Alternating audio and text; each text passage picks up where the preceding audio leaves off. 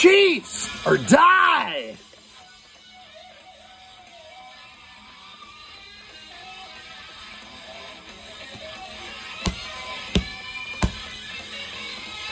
Final score from San Francisco, California. I think they call it Santa Clara now. The new candlestick. Your Kansas City Chiefs. 44. The San Francisco 49ers out for revenge from Super Bowl 54. 23. You didn't get it. Chiefs got it, baby. And the Chiefs head to the bye at 5-2. How sweet it is. Alone in first place because the Seattle Seahawks took care of the Chargers, who came into today's game tied with the Chiefs. So we're going to thank the Seahawks. We're going to thank the Seahawks for taking care of Denver. And we're going to thank the Seahawks for taking care of the Chargers. Now, people might be saying, hold on, Shaggy. Is this a Chiefs post-game show? Or is this a Seattle Seahawks post-game show? This is a Chiefs post-game show. But sometimes you got to give the opposition, who's done the Chiefs a couple big wins so far this season, by taking care of the Denver Broncos and the Los Angeles Chargers. Because of that Seahawks win, Chiefs are alone in first place at the bye. All right? But enough about Seattle. They still got to beat the Raiders. Then on Christmas, we get to beat Seattle. But right now, we're going to thank them for taking care of Denver and taking care of the Chargers. Thank you, Seattle. We'll see you in Christmas. Now, let's talk about the Chiefs. All right? Hell yes. It didn't start pretty, folks. Son of a gun. It didn't start pretty. In the last two games, the opposition, Turk Wharton, the Chiefs went into the Raiders Monday Night Football game being the #1 team in the defense against the run. Turk Wharton got hurt first quarter. Jacobs rushed for 160. Chiefs won, but we still got gashed. Singletary averaged 8 yards a pop last week in the Buffalo win over the Chiefs. And it was obvious, man, we're just not stopping the run. People have been asking me, how do you like the Chiefs' chances this Sunday? And I said, if we stop the run, we'll win. The freaking 49ers, man, they came out the first drive and ran right down the Chiefs' throat. Chiefs held them to a field goal. Then Patrick Mahomes on the second offensive play, down 3-0. He threw an interception, trying to force it to Sky Moore. We don't know what's going on with Sky Moore just yet. Andy Reid historically does not like to play rookies a lot. Going back to his days in Philadelphia, I'm not going to name every rookie wide receiver. But historically, Andy Reid doesn't play rookie wide receivers much, hardly at all. And Patrick Mahomes had 2 passes in a row. The game ender against the Bills, forcing it to Clyde Edwards-Helaire. The safety, Red Sky Moore, coming across, intercepted, Bills won. Patrick Mahomes' first pass play this game, damn near identical. Sky Moore's crossing, safety reads it, interception. Sky Moore didn't get on the field after that, but his day only got worse, and we're going to get to that in a second. So the Chiefs, the 49ers went down and went up 10-0. Without getting into every point and drive, the 49ers did not punt, only punted once this entire game. They only punted once. And I want to end the negativity right here. That only punt was fumbled the exact same way as Sky Moore fumbled against the Indianapolis Colts. I don't know why he does this thing when he wants to catch it. I don't do this much, so bear with me. Watch. I'm going to try to do this. You're supposed to catch a punt like this. You see it, you catch it like this. For some reason, on 2 of Sky Moore's punts that he's fumbled, he gets way out here, and he gets about 1.5 yards from the ball that comes, and in the last second, he sticks his arm out and goes, ugh. Sky Moore, Sky Moore, Sky Moore. And I've defended these rookies because they are rookies, but 2 fumbles you know, 4 weeks apart in the exact same situation shows he's struggling. As Joe Namath likes to say, he's struggling. He's not catching punts. He's not catching it right here. Just catch it. Come underneath it, just like every other freaking punt returner in NFL history, and let it come down, Sky. Look up in the sky, your name, okay? Just look your name. My name's Sky. I'm going to look up, and I'm going to look up in the sky, and I'm going to let it come down and hit me in the chest. What is your freaking deal, dude? I'm not going to pile on you because you're a rookie, but I'm going to tell you this right now. Get your shit together. Enough of that crap. You're already causing Patrick Mahomes interceptions because you're running freaking routes the wrong way. Come on, dude. I can't keep defending you. You can't keep screwing up like that.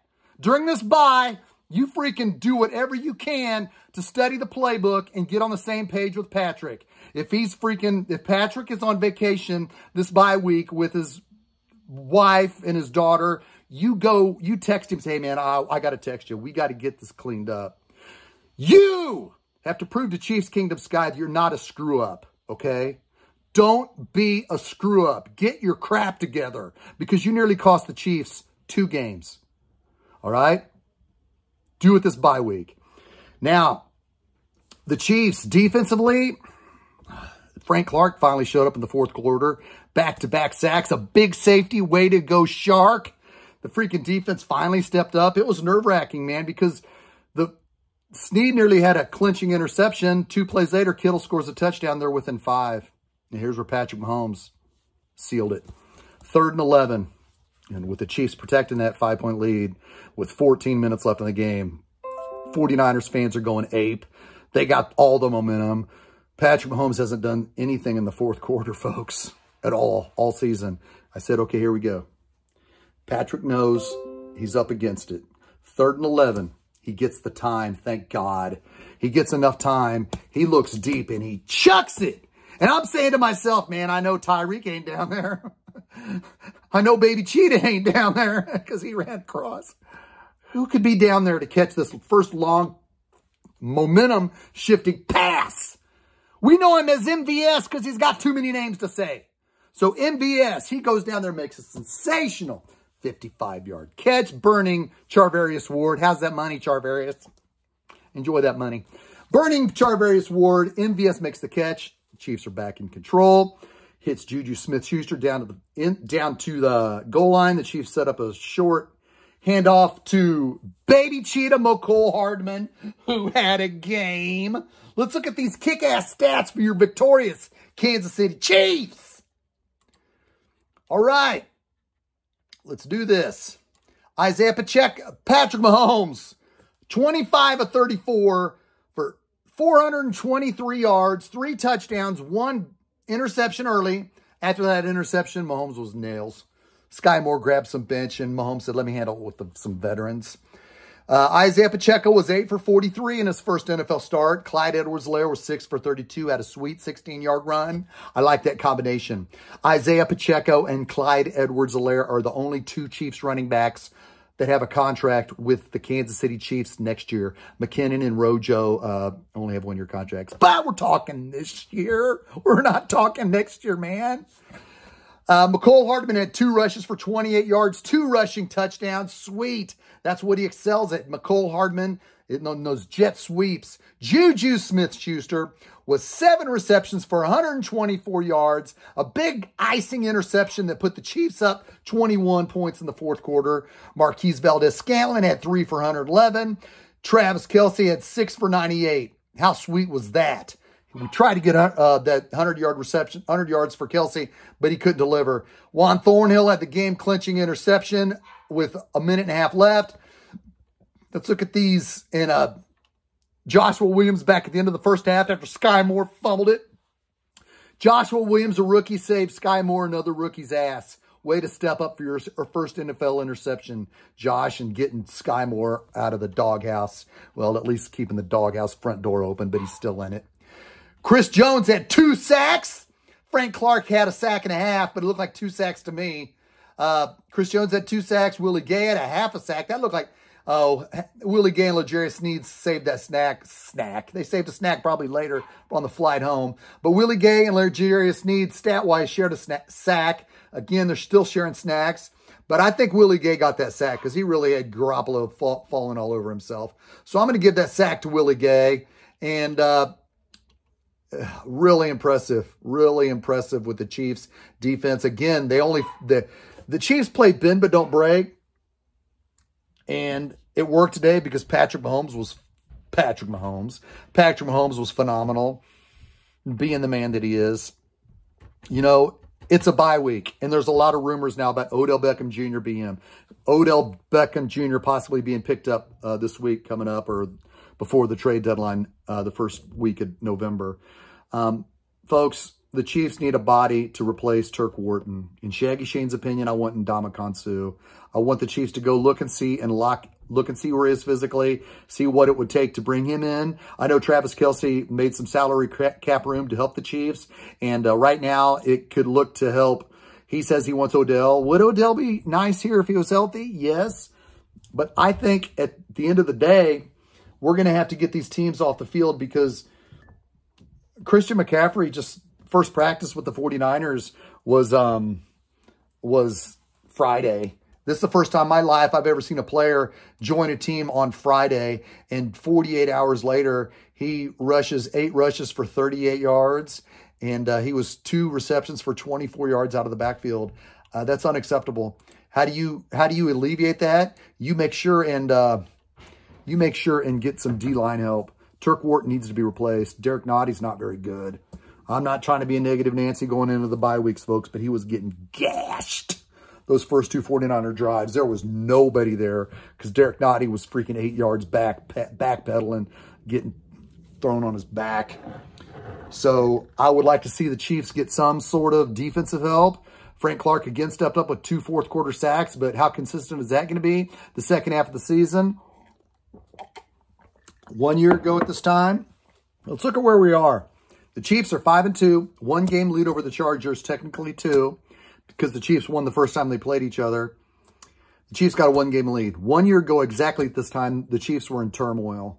They were 3-4. They just got destroyed 27-3 by the Titans. We were in dead last. Halloween was coming up, and Anthony Hitchens, who's not on the team, and Tyrann Mathieu, who's not on the team, as you know, spent that week trolling Chiefs fans on Twitter and Instagram. Not Chiefs fans trolling Tyrann Mathieu and Hitchens. They were like looking for people saying bad stuff. So we know that story. That story's old. It's a year ago. What the Chiefs did was they signed a veteran. They traded for veteran Melvin Ingram, a low draft pick to the Steelers. The rest is history. He was the defensive MVP. Melvin Ingram was the reason why the Chiefs went to the AFC Championship game. We were 11-2 when Melvin Ingram came to the Chiefs, including the playoffs. Both losses Melvin Ingram suffered while he was with the Chiefs was against the Bengals. The Chiefs need one more spark. They need that on defense. I know people are getting excited about seeing OBJ, Odell Beckham around town, where he's going to go. In my opinion, we need somebody to take Turk Wharton's spot on the defensive line. We need to shore up that running game because opponents are going to see, man, let's just run. Let's just run. If we can have success running the football, we'll figure out how to score once we get down inside the red zone moving forward. But we should be happy about this win because it showed that the Chiefs and the Bills, Chiefs are right there with the Bills for the AFC. They're right there with them. In my AFC, in my Shaggy-Shane prediction show on Labor Day, I had the Chiefs going to Buffalo for the AFC Championship game. I think it's still going to happen. Patrick Mahomes is eventually going to play a road playoff game sometime in his storybook Hall of Fame career. But right now, let's celebrate being in first place all alone, by ourselves at the bye. Thanks again, Seattle. You have taken care of Denver, and you've taken care of the Chargers. Beat the Raiders for us, even though they suck. We probably don't need any help from you, but if you could, I'd appreciate it. And so would Chiefs Kingdom. You know, it's bye week. I will be back Tuesday with Arrowhead Allies on the same YouTube link, breaking down the Chiefs bye week and what we should do and what we should expand on. It's going to be a great second half. The Chiefs got a bye this week. They can get healthy. They can get rested. They can think about finally getting Trent McDuffie onto the freaking field with the team. And then come back in 2 weeks at Arrowhead, which is 4 miles from my house, which you know is only a short drive to the countryside. Where you going? You can't run and hide. So many questions. Questions like, dang, Shaggy, do you think Sky Moore is a bust? No. No, he's not a bust. He just needs Marty Schottenheimer, the spirit of Marty Schottenheimer on Halloween to come haunt him and go, ooh, protect the ball, Sky. You must protect the ball, Sky. This is Marty Schottenheimer on Halloween. Woo! I will see you on Arrowhead Allies Tuesday on my YouTube page. Come back and join the bad boys. Until then, enjoy this bye. Your Chiefs are in first. Yeah, hell of a lot better than we were last year at this time. I'll see you guys on Tuesday night on Arrowhead Allies. Until then, this is Shaggyshane saying, go Chiefs!